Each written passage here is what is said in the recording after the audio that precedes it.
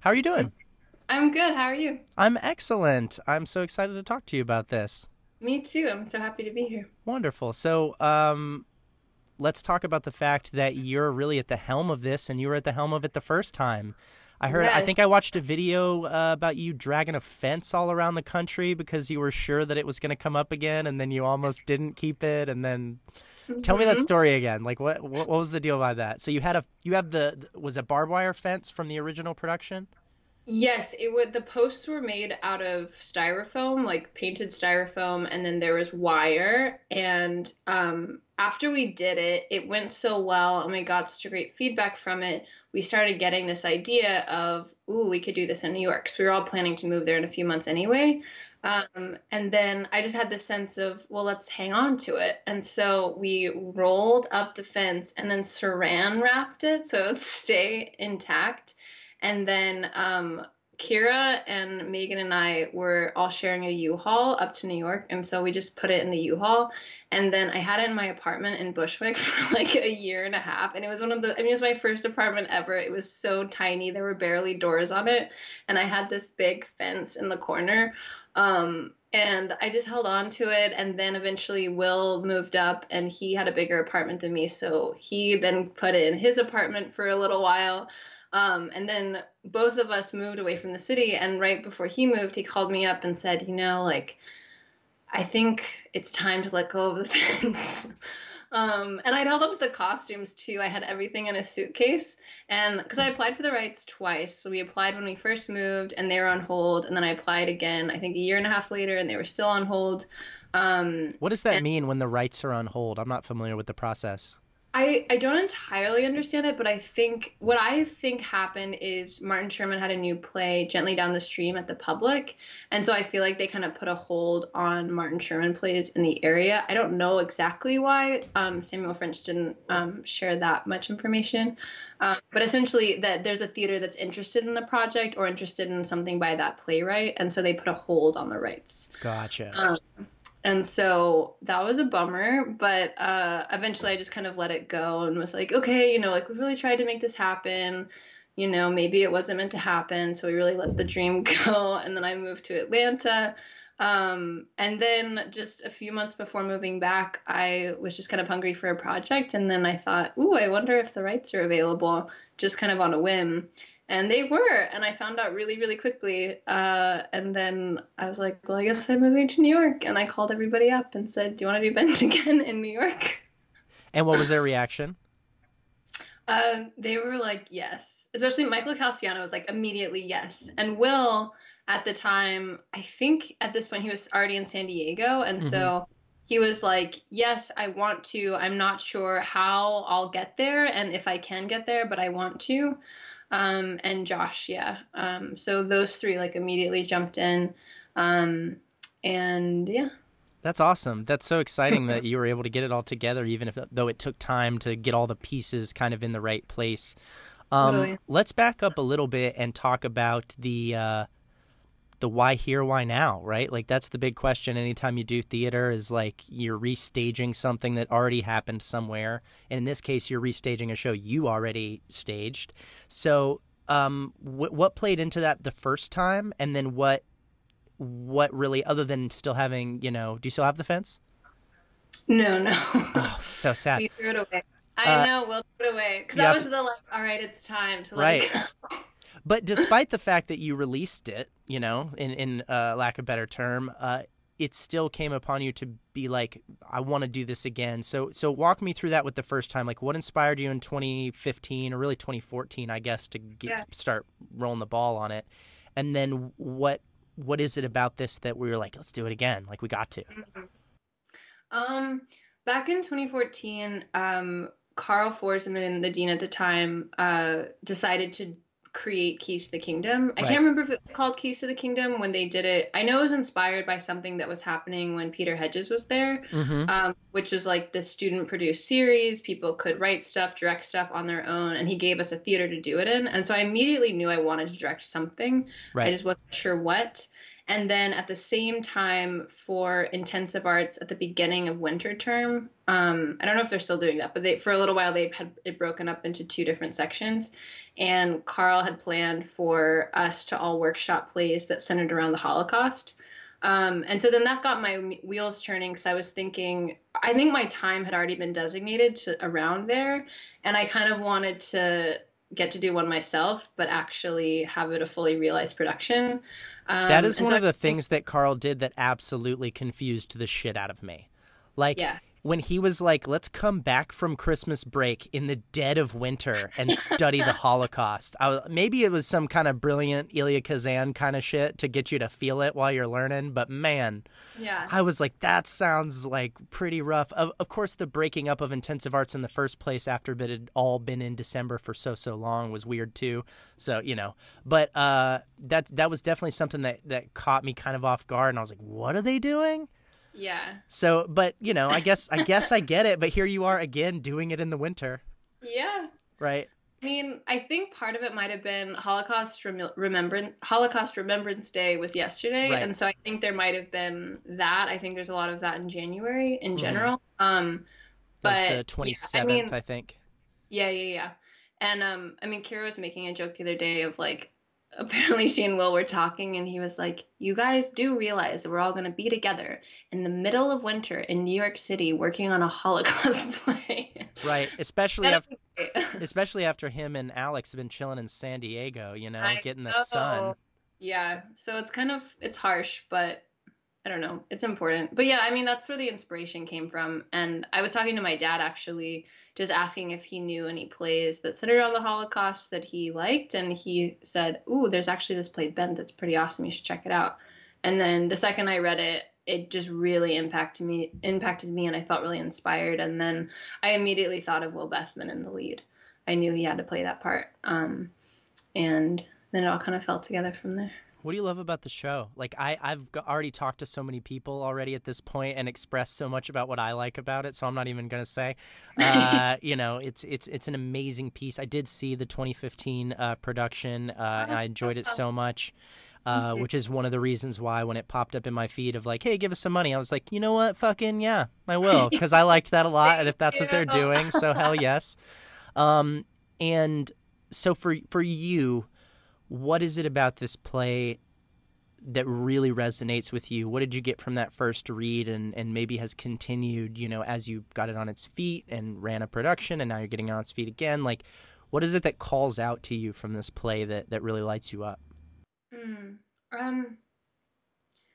For me, it's the fear of loving and the vulnerability of loving. It is a gay story, and I think it tells that part of history that's really, really important. But more than that, I think what makes it a universal story is the fear of intimacy, the fear Mm. of really being honest with somebody, and being gentle. Horst talks about that. He's like, be gentle with me. And I feel like the main character, Max, starts out and he's super detached from himself. And I mean, he was raised with a father who sent his first love away. And I mean, I think that definitely wounds him from the beginning. And I feel like most of the play is him running away from people who really care about him and love him. And kind of running away from himself. There's a lot of self-hatred. There's a lot of there's a lot of lines he says where it's like, queers aren't meant to love, and like, I just feel responsible, I'm a grown-up now, what's love, kind of things like that are very dismissive. And I feel like in the end he really opens up and allows himself to care about somebody, which is hard. I think it's hard for everybody to know that none of us get out of this life alive, and so it's a risk. No matter what, loving someone's a risk because something could happen to them. And in this case, the stakes are extremely high. Yeah. And then something does happen, and he goes through so much loss. But then the strength of like how much survival do you have to go through to realize what the point of living is? And I think Max is really good at surviving. But in the end, he's like, it's better to die being truthful to who he is and really allowing himself to care about somebody than to stay living no matter what and just keep surviving. Um, so that, I guess that was a long-winded answer, No, but it's a that's great answer. what it is. It's got that parallel, right, to like the Crucible, right? Because you get this opportunity at the end where they're like, if you'll just renounce everything you believe in, we'll let you live. And the guy's like, fuck that. I mean, at first he says yes, actually, but then he's like, it's not worth it. Like, it's not worth the most valuable thing I've ever experienced, which is my life. And to sacrifice that for what I truly believe in, the integrity that I have in these values and love and honesty, it's worth it. And when you take somebody on a journey like that for a couple of hours and then a character makes a choice between those two things and chooses that, I think that's one of the things that really stayed with me about this play and really, man, I've thought about it since then. I'm like, man, this is – I also had – I mentioned this before – we were assigned this play in DMP when I was in the design courses. Yeah. Okay. So when we had to make a ground plan and build a model and do all of that shit from a play that we hadn't seen, in this case, and just take it from the script and build a whole – I've never done that. I mean, even when I was directing, I often was like, maybe I read it one time. I needed to hear it. Like, I need to be in the space making it before I even understand what the fuck it is. But in this case, they were like, no, you have to realize the full set and find a way to utilize Kataba and very little shit to, like, make a set. And when I read the play then and then put it together, the different designs that came up in our class for the same play, like, blew my mind. And so when I went into RJR to see this, I had already envisioned it so many different ways. And because you're in RJR, you had to strip it all down to the most absolutely simplistic things that you could, you know, a bench, a box, the rocks, whatever, the fence. It's like that's all you have. And so I really got to see the play come to life as, you know, that's it. There's nothing else helping tell the story, really. And I say that to say it really... This play, both when I worked on it as a designer in class and then saw it as an audience member, went into my director brain and was like turning all the right gears, you know? And so that's my transition to ask you, you were not in the directing program. You graduated as an actor. You're a very talented actor. I've seen you do it. Thank you. What drew you to directing when you were in school? How much have you done it since you left school? How does that factor into how you think of yourself as an artist, the director side? Yeah, I directed for the first time senior year of high school. I directed Godspell, and I actually worked with Noah Birch, who's doing costumes for Bent, and it's been really fun working with him again. That's full circle. Yeah, and I really fell in love with it there. I mean, I've done little stuff, like I would help doing like this kids musical theater camp in the summer and like little skits and stuff. Yeah, I did that too. Yeah. That's so fun. It's so fun, yeah. And so I've always kind of I like seeing things from the outside, and I like choreograph some pieces for intensive arts and things like that. But this was the first straight play I've ever directed, and I don't know. It's funny. I don't get inspired to direct very often, but it seems about every few years I just kind of need to do it. Yeah. But I'm starting to get more interested in directing in general. I don't know, I get a lot of joy from it. I really like collaborating with so many different people and seeing what everybody brings to the table, especially in terms of like the production side and the movement side. Like it's been really great working with Ethan again. And yeah, I feel like I like directing because I am an actor, and so I kind of know, at least for me, what's helpful as a director. Like, I don't know, I love getting in the heads of the characters and trying to inspire. If I like it to feel really real for people. And, like even with Rudy with the plants, like he's going to go and buy the plants himself, and like, I'll let him have that relationship. And, I really like a collaborative process. I like people to feel like this play belongs to everybody working on it. Right. No, I love that mentality, and especially with something as intimate as this story. You know, it's not, you can't take it with you. You know, it's not you know, it's not a farce. It has an intimacy that is built on subtlety. And that's one of the things I really love about this play, which I'd also imagine makes it difficult to fucking direct, because the moments that you're trying to finesse and find, for those who are not familiar with the play, there are long scenes where the characters are communicating in an unconventional way because they're not allowed to fucking talk to each other. And but yet we're on stage with them, so to speak, and we're watching them try to find ways to communicate when they can't talk, they can't touch each other, they can't, and yet they're falling in love. And so to get in there in those little moments and really finesse what it sounds like is very important to you, which is a deeply personal connection to the material. How do you go about that? Like, what is your process for working with these guys on this really subtle stuff? Yeah. I'm very, very lucky in that Will and Josh are just really talented and amazing. And so, honestly, those scenes in particular are coming together really nicely because they're both just coming super prepared and already are personalizing everything and are very emotionally available. So that's a big part, I think, of just getting the two of them connected.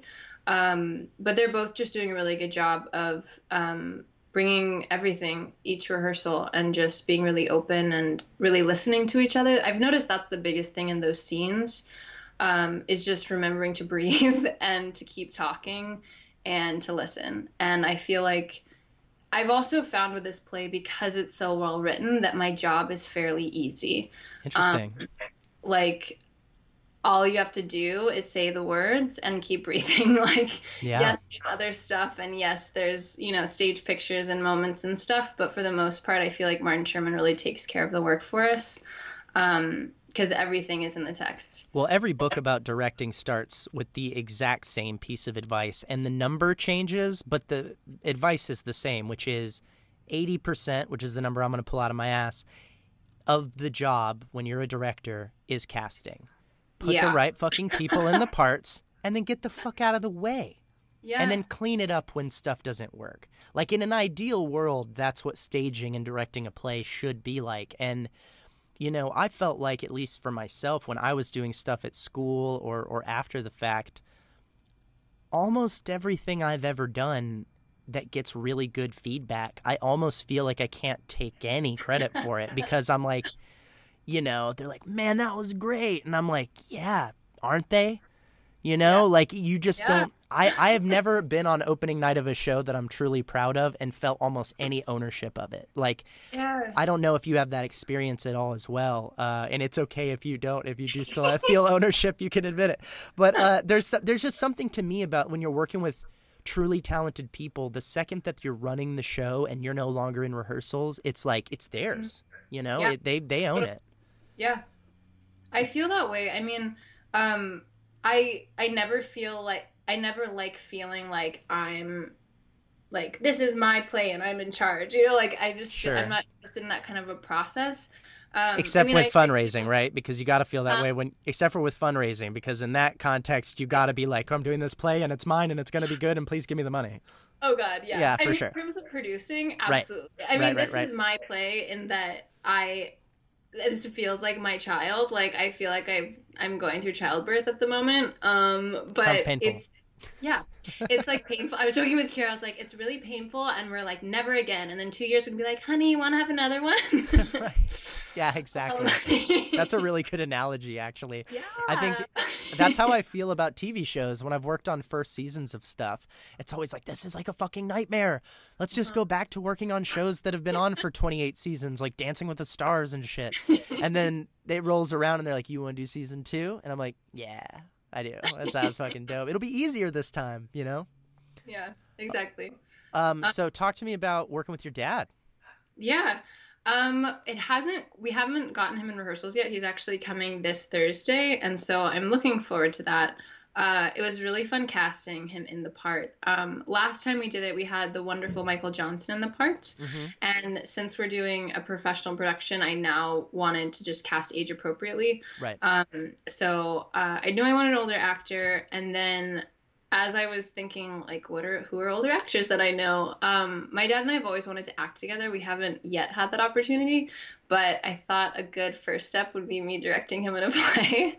What is that like? I mean, you got to tell your boss, your dad around. I know you haven't really gotten to it yet, but how are you thinking? And how are you thinking about adding him in after you've been working with the boys and being like, all right, Dad, go over there because I said so. Yeah. I'm excited. I mean, he really believes in me. It feels cheesy to say, but yeah, I mean, Hey, that's not true for everybody. So that's fucking really great, actually. Thank you. Yeah. He really believes in me, and he really believes in my directing, and he was very encouraging. Even just back to Godspell, and I remember him saying, you know, like, Emma, I feel like you've really got some talent here. Like, don't just let this directing thing go away. Like, there's something to this for you. So I really appreciate that, and I feel like he definitely respects me, and so it'll be interesting. I mean, I don't know. We'll see how it goes, but yeah, I might have to check in with you after the fact, right? Yeah, and I'm like, oh my God. No, I'm just kidding. But I'm excited. I mean, he was there for we Skyped him in for the first read through. And he's just so good. He's so talented, and like I was just like, oh yeah, that's Uncle Freddie. Oh, for sure. Yeah, and I'm excited to see him and Will work together because I think they look kind of similar. And my dad is such a fan of Will. Every time he'd come to school, he would just be like, "So, how's Will doing?" Right. And so I'm really excited to see the two of them together. I know Will is excited as well. And yeah, I mean, he just really loves the play, and yeah, I'm excited to work with him. How many years apart were you guys at school? Because we should tell people who are listening, even though we will have your wonderful, talented father on the show tomorrow, that he did make you a legacy at School of the Arts. You guys are both alumni, yeah? Yeah, he graduated in 1981. Wow. Okay. Yeah. So pretty big gap. I feel like you were also at school at a time when a lot of legacy kids were there. It was like kind of a weird deluge of like, it was like you and Mary Kate Harris and Gus Halper and like countless people. Emma Geer, right, exactly. That's what's so crazy because Emma Geer and Gus, and Lucas. I remember we went to some function where they called us out and it was like me and Gus and Emma, and then lo and behold, Emma is one of my closest friends now, and she and Gus are dating, and that's just a fun full circle. And you started dating Mary Kate, right? So it's all full circle. Yeah, exactly. Full circle. That was a joke for people who aren't as inside as we are. Sorry to get a little inside baseball there. But who's listening to this who doesn't know any of these people? Come on. Yeah. No, I really think it's super cool that you guys are doing this and the people that are involved. I was telling, and this will be kind of one of my last questions because I'm just very interested in this in general. I find it really interesting to be in a position where you are trying to convince people to come see your play.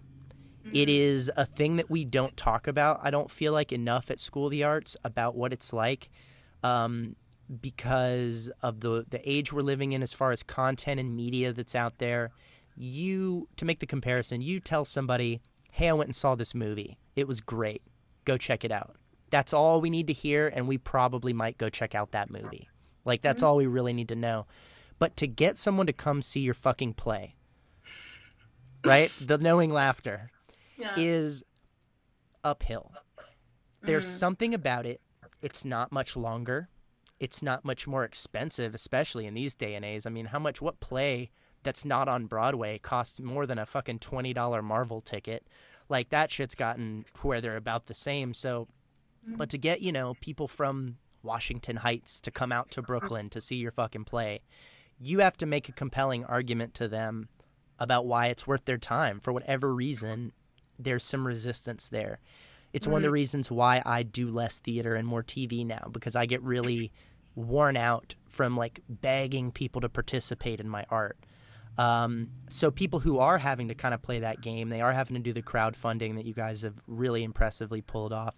They are having, absolutely. I was super impressed. And like I said to Kira, I gave money to it because it was for one production with people that I knew was going to be good, and that later, not that it always has to be good for me to give money to it, but I knew that the people involved would fucking crush it. Like, I just knew it would be great because I'd already seen it and it was good.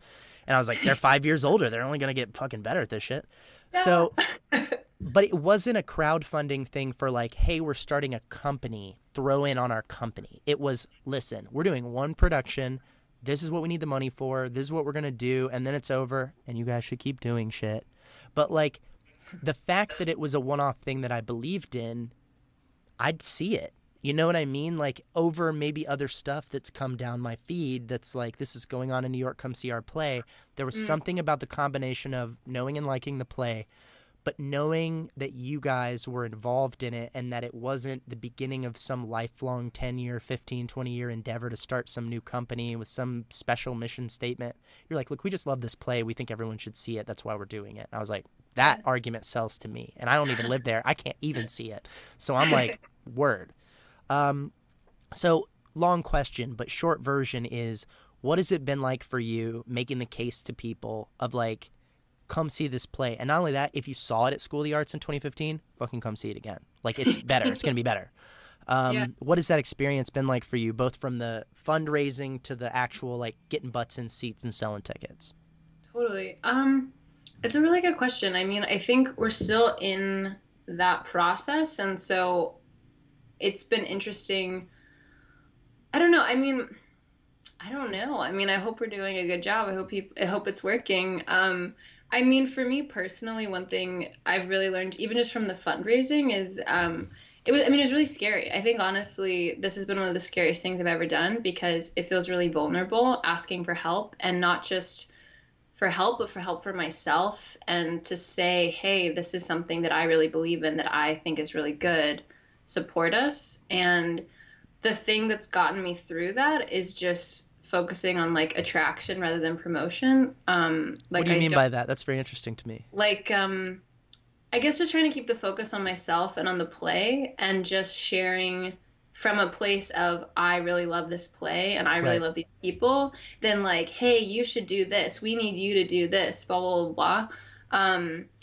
I think that's what I was just communicating that I sensed from you. No, you know what I mean? Like, I think that I don't mean you're copying what I said. I mean, legit, it sounds like you're sharing the perspective that I somehow picked up on from a fucking GoFundMe page. Oh, cool. Do you know what I mean? Like, I got the sense of, like, you don't want me to do anything. You know, you said it better than I can, which is just like, you believe in the play and you think the play has merit. And I happen to know that you're right because I've seen it and read it.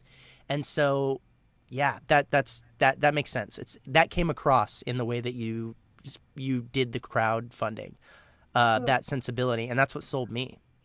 Thank you. Yeah, so I think if you continue on that track, you know, you take everything I say with a giant grain of salt, but my advice would be, sell everything you ever do that way, because there was a sincerity in the way that it was coming across for me that, again, I can't even articulate as well as you did, which is like, I want to give my funding, my support, I'm doing this with you guys, not just because it also helps with the show, but because it feels like we're both doing the thing that we're doing because we fucking like doing it and it's fun and we think it brings value to people, and it's really not more complicated than that.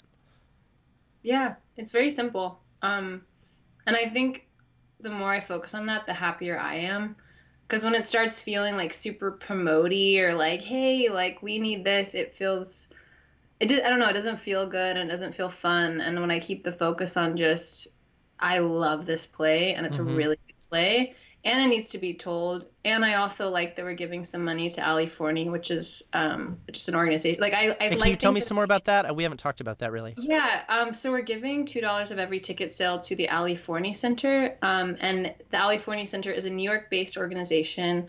It was started, and Ali Forney was a gender nonconforming youth who was murdered. And so in their name, they now have this organization that helps LGBTQ plus youths who are struggling with homelessness, helping them get jobs, helping them be rehabilitated into the community. And I just like that. I feel like in this day and age, there's so much scary stuff going on, and I often get really overwhelmed and I feel powerless and like, what can I really do? And while, yes, I think this play can change people and there's a big emotional release and there's a sense of, you get a lot of just feelings out, for lack of a better phrase. Yeah. I like having something tangible that can really help people. So that feels good. And, yeah. Well, and no, it's great. And contributing to something like that, even just telling me about the fact that that organization exists right now, you've spread the word and increased the awareness for stories that are not often told, which is, of course, the whole point of Bent, is this is another side of a thing we talk about all the time, even now, for good reason. But this side of it is not always addressed.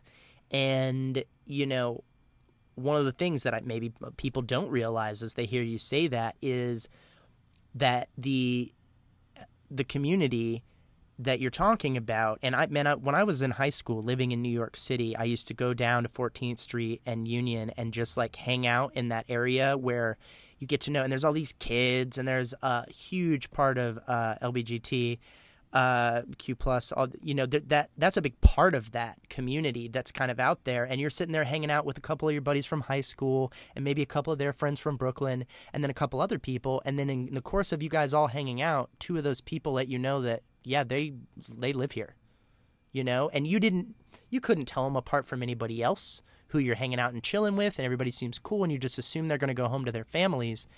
And unfortunately, there is a very large portion of the community, they come out and then there's no home for them because they are not accepted by home. And they often end up on the streets, you know, trying to figure that out and pulling that. And to know that specific, you know, of the 500,000 Americans who sleep on the street every single night, it is disproportionately minorities, either racial minorities or, you know, LBGTQ. Like, it is the pushed out people who end up in these desperate situations. And we so often, you know, don't highlight that that's part of it. And I love that you guys are doing that. I love that this show does that in so many ways. And truthfully, I don't know. The more I talk to you guys about it, the more I'm glad it's happening, the more I'm glad I'm supporting it. And I'm like, you know, I don't want to sound like I'm just, you know, telling everybody who's listening now, like, this was worth it. It was great. Like, you know, it sounds a little bit like that. But I'm further inspired with each conversation only because I feel like, you know, plays can be done for lots of different reasons. And it just seems like all of your hearts are really in the right place in doing this. And, you know, there's nothing self-gratifying or you know, even sustaining for you to leave Atlanta and San Diego to go to New York City and Brooklyn and do a fucking Holocaust play in the winter that ends not great for everybody in the story. So it's like, you know, these kids aren't doing this show because it's a fun romp in the park. You know, it's work. It's hard work. It's taxing, exhausting work to do this play. And I think that if people really grasp what you guys are going through to do it, period, it's like, oh, well, maybe I should take the time at least to, you know, a couple hours of my day to go check out what they seem to care so much about to put themselves through. I don't know if I've articulated that well as someone who's not in the show, but maybe that's close. I would agree. Yeah. And I mean, it's fun. That's one thing we're finding so much in the play is, yes, it's the Holocaust, and yes, it ends horribly, but there's so much humor in it, and there's so much hope in it, and it's also really sexy. Like, we've definitely been finding there's a lot of really sexy, sexually charged moments, and there's even nudity in the beginning, and so I feel like from the moment that happens, it's just kind of like, whoa. But in a good way. Like, it's very full of life. I feel like there's tragedy and there's heartbreak and there's a lot of violence, and but there's also a lot of love and like sexual love, but loving love, and I just feel like it has the whole scope of human existence in a play, and I think that's it really does. Like, that's what's truly powerful about it. Is, I mean, I don't. And I want to be clear, if by chance someone's just listening to this one interview, first of all, go listen to the rest of them. But also, you know, because we did a good job of this, what I'm about to say in some of the other episodes, which I want to do on our way out here, which is to highlight this is not crying for 2 hours. This is not a one-stroke play where it's just like downhill, sad. That's not what the fuck it is. You know, other people have categorized it, which I think is appropriate. It kind of starts like a rom-com. That's what it feels like. And it is deeply funny. It is deeply sexy. It is all those things. So make sure to, not scare anybody off with all our sad Holocaust talk that we've had. But that's what's amazing about the play, is that it is all those things. It's not just one. Totally. You are directing a play that explores mostly male themes and mostly male same-sex themes. You are approaching this as a female. What's that like for you? It's really interesting. I mean, for some reason, most of my favorite plays are all male plays. Like Blood Knot and Of Mice and Men are my two favorite plays. Those are fucking great plays. Yeah. And I don't know. It's not like I don't feel like there's a particular reason why I'm drawn to this, but I also, in like a strange way, I think I almost have enough distance from it, since it's not my personal experience, that I find to be kind of useful. And I feel like that kind of, I noticed that with like Bo Burnham's 13. That's what it's called, right? 13? I think it's called 8th grade. 8th grade, yes. Yeah. 8th grade. Where I thought that was interesting, where it's like a young girl's experience, and here's this like older man telling it. And I think there's something in like it not being my experience that helps me see it from the outside. I think, I don't really know what else to say about it, I guess. I mean, it just kind of is what it is. And I think that makes a lot of sense, having that outside perspective. I honestly, it's been a minute, but since I've directed a play, but I connect way more with directing female characters, and specifically people who are going through things that I did How I Learned to Drive for my final. That is a fucking chicks play. Like, that is a play about chicks, kind of for chicks, and the only dudes in it are awful, except for the uncle, who's like both awful and great. And so it's like, I don't know. I think what it is, and I don't know if this is part of it to you as well. When I'm working on a piece of material that feels like it's about people that I'm not, it incites my curiosity to understand them. And when we were working on How I Learned to Drive, for example, talking to Becca and Adelaide and Ellie about their experiences growing up as women was like, first of all, they end up directing a lot of the play because they're contributing things I can't speak on. But I learned so much more asking people who are not me, who don't live life like I do, how do you deal with this shit? How do you get through this kind of difficulty? And it's almost part of the fun of it is like I get to dive into this world that I don't know anything about. Whereas if, at a bunch of like sexually confused white boys from Texas, the play, I would be like, I don't know if this is fun, I feel like I get it. I feel like I've explored everything I might need to know about it. I don't know. That's for part of it. That's for me. I don't know if that's for you at all. Yeah, I relate to that. I feel I don't know. I think I've just learned so much about this play, and also just gay culture at the time, and then compared to gay culture now. And I feel like I've been on the outskirts of it just because of having a lot of gay friends and friends that do drag and things like that. So I feel a little bit of an outsider, but at the same time, I don't know. I'm not a man, but I like my sexuality isn't like black and white either. And so I feel like, I don't know. I feel like for me, this story is so much more about people than gender, I guess. Yeah. Well, any really good story has a healthy dose of universality, right? Yeah, exactly. Well, I'm really, really proud of you, and I'm proud of all you guys for pulling this off. It's a hard fucking play to do. It's hard to do a play on your own in these days, especially, out in Brooklyn and getting all the money together and all this shit. So, Godspeed. I'm really excited for you guys. I think it's going to be really fucking good. Thank you. Thank you so much. Absolutely. Thanks for taking the time.